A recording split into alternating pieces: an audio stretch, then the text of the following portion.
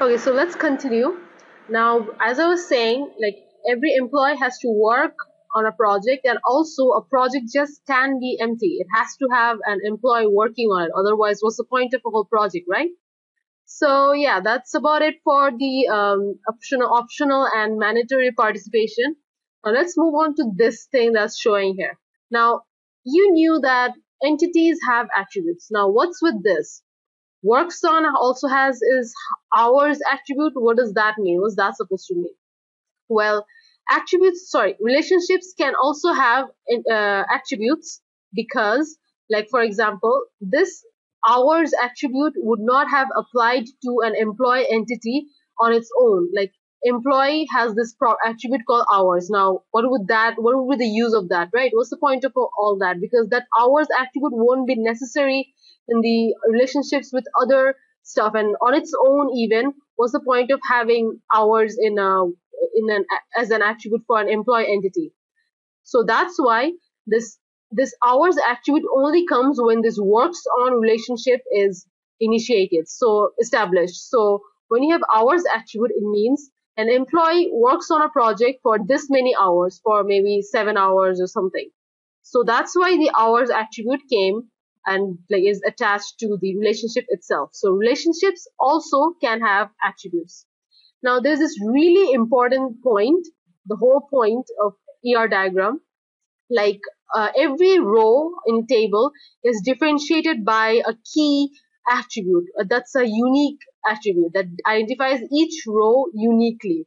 Now, when you see this underlines beneath, under these all these attributes, it means that this attribute like uniquely identifies that one single row or one single row of data. So that's why name is a key attribute for department. The department name will be unique for each department. Like there's one department called computer science, there's another department called applied physics, there's another department called biology and all that stuff. So that's why each department name is different.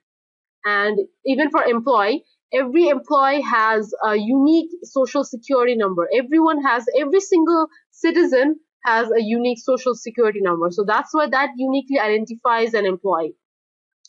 All right, and even every project has a unique name or maybe a unique number altogether. So that would uniquely identify each row in a project table. All right, now let's come towards weak attributes. Now you saw a double oval shaped what you call a double oval shaped attribute. Now you're seeing this double diamond shaped relationship. What does that denote? Now every entity does not necessarily have a key attribute. I know this is all really confusing. Even this whole entity and attribute thing will be really confusing and will get a lot of time to get used to, but you will.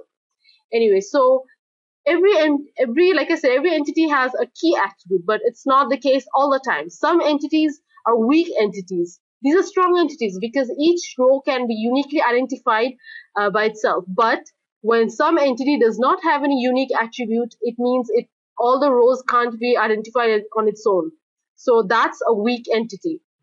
Here, dependent is a weak entity which has no key attributes. As you can see, there's no underlined attribute. That's why there's no key attribute, and that is the reason why the dependent is a weak entity. Now, a weak entity cannot just stay on its own. A weak entity has to be dependent on a strong entity too. So that's why this is the identifying relationship between this weak entity and this strong entity. And what it does is that this broken line that you're seeing, this is what you call, this could be an attribute, but only with the combination with this assistant primary key. Like on its own, this dependent name maybe the same. For example, this dependent name is actually some suppose it's a child of employee, suppose a children of employee. Now suppose some names can be same, right? That's why name can't actually be used to uniquely identify a row. Someone's name can be Harry, another person's name can also be Harry. So you can't just on its own, name can't be an identifying an attribute.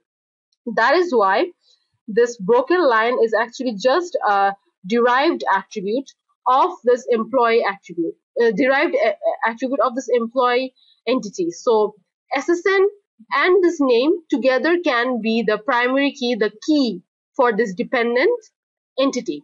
Now, dependence, like every weak entity, like I said, weak entity is this double rectangle, and weak relationship is double diamond. So every weak entity has to be don't confuse these with this. This is a multi-valued attribute. This is a double this is a weak entity, and this is an identifying relationship that that makes a relationship between a weak entity and a strong entity. So without this, without a strong entity, a weak entity cannot really exist. So yeah, that's about it for weak and strong entities. Now let's look at this weird thing over here. This is actually a recursive relationship. Why is a recursive relationship? What do you know about recursiveness in programming? It's always like something that points to itself, or something that always just one method just keeps on running towards itself. So an employee has this recursive relationship because it points to itself. So an employee can be a supervisor. A supervisor can supervise the supervisees. That's why, and also a supervisor and supervisees, all of these are within an employee entity, because of course supervisor is also an employee, supervisees are also employees. So that's why they point to itself, and the relationship is a recursive relationship. All right, so these are like the basics of ER diagram, the what you call the shapes, I mean the structures and the shapes of ER diagram. Let's just review the shapes again. So this is an entity, this is a weak entity, this is a relationship, identifying relationship, and attribute, the key attribute. A key attribute is an attribute that uniquely identifies each data in an entity. Or as in case of tables, each row in a relation table. And a multi-valued attribute, like I said, multi-valued attribute is an attribute which can have many values in one row. Like for example, like I said that before, like every department can be in many locations. It can't just be in one location. And a composite attribute is one with that looks like a tree structure that has many components. And the derived attribute, I didn't show it because it's not that important, but we'll come to it later. And this is total participation, and this is cardinality ratio. This is optional participation. A single line is optional and double line is total participation. And this cardinality ratio denotes that one employee has a relationship with one employee E1 has a relationship with many employees E2. And yeah, so that's about it for ER diagrams. And later we'll be starting with a problem and solve it, and then we're going to move on to schema diagrams. So I hope you like this video. I hope this is clear to you. I know it can be a little bit messy in the beginning, but I'm sure you'll all cope up with it. And give a thumbs up if you like this video, and good luck.